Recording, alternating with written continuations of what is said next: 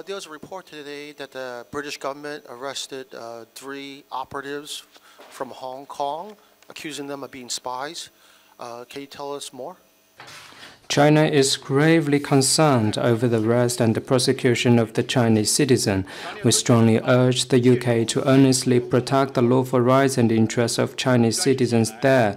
For quite some time, the UK has repeatedly hyped up the so-called China spies and China cyber attacks. All these accusations are groundless vilification. We don't accept them.